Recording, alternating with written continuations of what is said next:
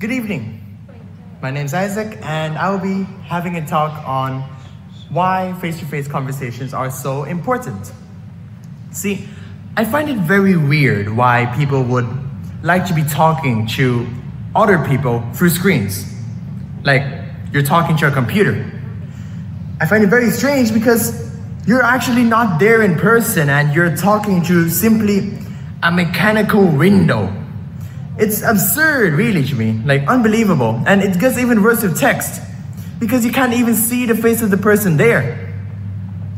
And I just don't like it overall because, in terms of conversations, you really have to be present there, you know what I mean? Not just a face on a screen or just a jumbled up bunch of words. So that's why I really want to emphasize why face-to-face conversations are so important. Okay, I wasn't actually going to give a talk about face-to-face conversations without actually being present. No, of course not, because the entire talk is supposed to be about a conversation that happens when I can see your faces. And so, this is my talk, and what I want to share to you guys right now is why I find face-to-face conversations to be so important. Let me start off with this. I want to mention a particular friend of mine that I've known for a good time already. This friend, she's a shy one. When I first met her in Model United Nations, she barely spoke a word to me. Not even when I tried to interact with her. She would only respond with the occasional uh-huhs or mm-hms or the occasional nod of the head.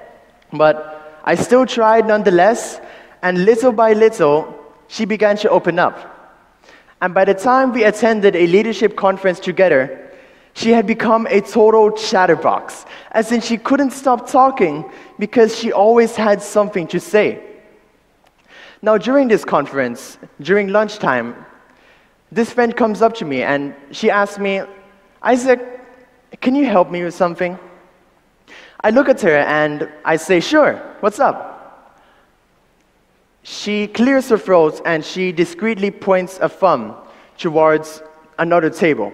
And on that table is a group of Korean kids having lunch. She says to me, "Can you help introduce me to those people?" And like I said, she's shy and she can't really hold a conversation with strangers. But I didn't understand this at that time, and so I said, "Why me? Like, can't you do that by yourself?" My friend deadpans. She looks at me in the eye and she says, "Oh my God, Isaac, you sound so old." And to be honest, I agree with her. I mean, it's not often that you'd be able to find a teenager that is so comfortable in conversations, especially with a stranger, without acting all awkward or immediately searching for their phone when the conversation dies down. It's the type of social ability that you'd expect from adults or the parents of the adults, not from some 16-year-old teenager. In fact, a good amount of friends of mine, a good amount of people that I meet who are the same age as me, say that they prefer texting over talking. And it was only last year that I started to wonder why my mindset was so different compared to everyone else. And I didn't put that much thought into it earlier on, but my recent trip to the Philippines gave me an eye-opening insight that really solidified my preference for these face-to-face conversations. In the next few minutes, I want to share to you why exactly I find these types of conversations to be so important and what they mean for us in this modern age. You'll find some clues in the story I'm about to tell. I want you to come with me to a Japanese restaurant at Payatai in 2019. It's a popular one, and the tables are packed with people. In the corner is a family of 4. The mother's telling her 2 sons to smile for the picture. And here's the actual picture. The boy on the left, that's me. 12-year-old me. I am trying my best to pose for the picture while playing Minecraft at the same time. And clearly that's not going so well because neither my brother and I are even looking at the camera for the picture. And now, any adult looking at this picture would probably assume that it's just another kid stuck on the device. And looking back on it now, honestly, that's what I see too. But that's not what my younger self saw. What my younger self saw was his precious screen time, which is already short enough, being shortened even further. See, my family has a rule where we're not allowed to use any devices during meal times. So that means we can't have it on our hands, on the tables, not even on our laps. It needs to be kept in our pockets or kept in our bags. And so that situation, that was a miracle exception caused by me annoying my parents too much. I didn't even understand that rule then, and even as I entered my teenager years, I still didn't. I wondered, why in the world can't I use my phone? Look, I'm done eating. There's nothing else for me to do. And I am so bored. And because of that, I ended up missing Santa, who gave out presents during that restaurant visit. Santa wasn't there. It didn't actually happen, but it's just here to serve my points that if I was just constantly stuck on my device, I could have missed a special, irreplaceable moment, all because I just wanted to build another dirt house in Minecraft. And so, if my younger self was part of this audience right now, a part of you, watching me give this conversation on why face-to-face conversations are so important to me, he would be absolutely flabbergasted. He'd say, Isaac, what the heck is this? This is a complete 180 of my beliefs. And to answer him, I would tell him about the trip to the Philippines that my family took. See, we stayed at our aunt's house. And every time it was time for dinner, we would gather around the table to eat. Nobody was allowed to bring any devices on the table, and there weren't any TVs in the dining room either. Just us, each other, and the food. I had one of my greatest conversations that night where I just felt really involved with the discussion. I asked questions, I laughed at jokes, and I listened to really interesting topics. But out of all of those memorable moments, there was one thing that really struck me. And it was a phrase that my aunt had said. What my aunt said was that she liked how there were no devices, no TVs in the room, because it forced us to talk. Forced to talk. That phrase, let it sink in for a moment. I didn't really understand what that phrase meant. And the only thing I knew was that if I just listened to the person who was talking to me fully 100% without thinking of a response to say afterwards, then somehow the conversation would be twice as satisfying and as fulfilling as before. And so, to test this, to understand it further, I decided to apply this when I went back to Thailand. And here's what I knew at the time. Number one is that communication isn't just the words that I'm saying. It's body language, too. The human mind, it picks up mountains of information conveyed by the way we carry ourselves, by our posture. See, one person could have their head tilted down and their arms kept close to themselves. And another person could have their chin held up high and take up a lot of space.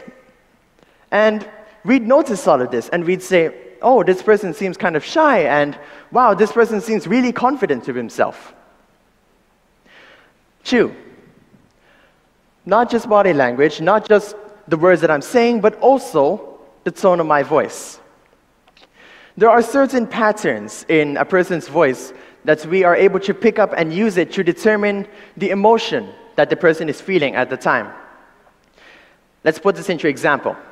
I'll say something like, I am having the time of my life talking to you guys right now. I totally don't want to be back at home playing some games.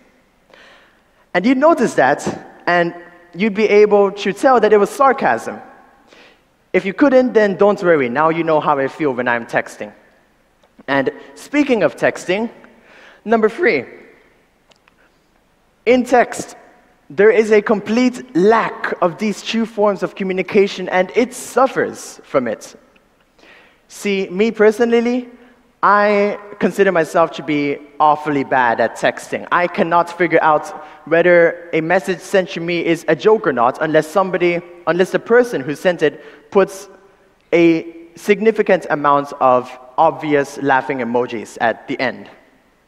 And even when I'm talking with other friends in person, they say that sometimes I sound so different when I'm speaking through text.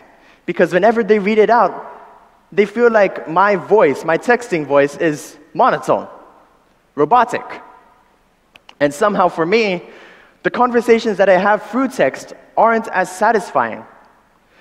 It's kept to small talk, and we don't really delve into deeper topics that I enjoy. And so, even the people in school, they notice too.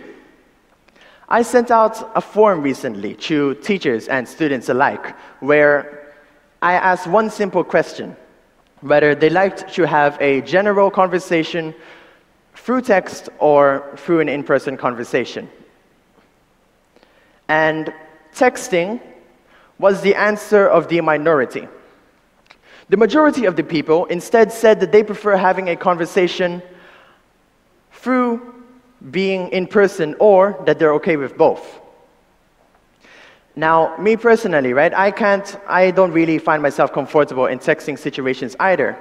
But it gets even worse when, for some reason, even though we don't like doing it, even when we don't like having a general conversation through text, somehow we still do it.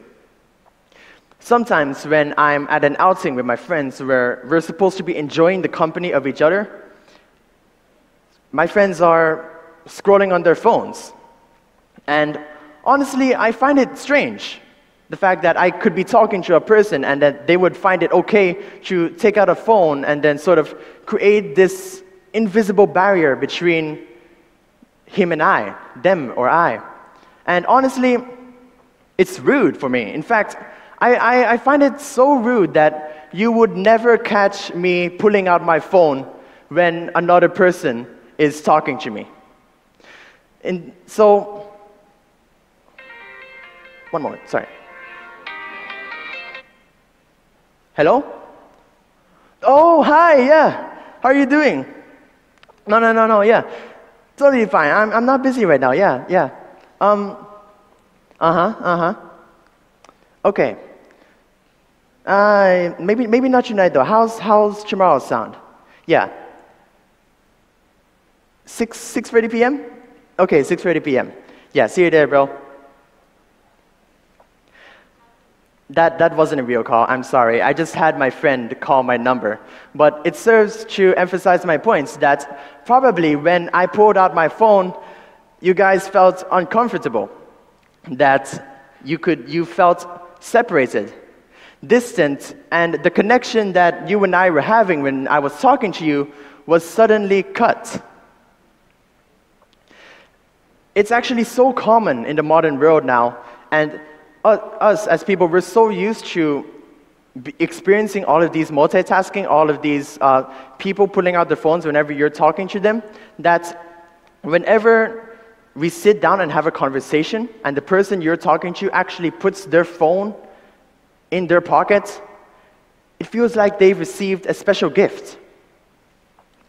And that leads me to my next point, which is also what I learned when I went back to Thailand. The reason why I place so much importance in having these face-to-face conversations is not just because these conversations, in my opinion, are the best types of conversation that we can have, but also because it's the types of conversations that build up relationships the most. See, that phrase that my aunt said, being forced to talk, it doesn't necessarily mean being forced to chat against your will.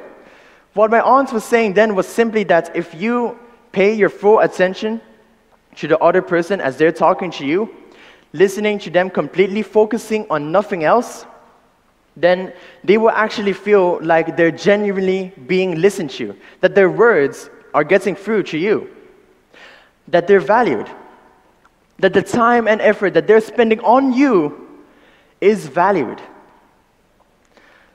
See, we humans, we're social creatures. We can't survive a day without some form of interaction, even if it's just as one-sided as scrolling through TikTok Reels or seeing the latest post on Facebook.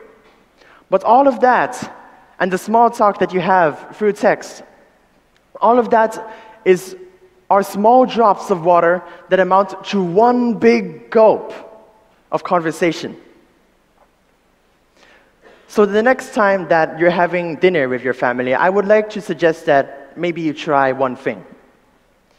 Maybe consider putting your phone away, putting any device that you're usually use when you're having dinner, put it away, and try and start a conversation with your family members. It doesn't have to be anything deep. It doesn't have to be anything complex or philosophical. You can just ask about something interesting that happened in your day. Because who knows?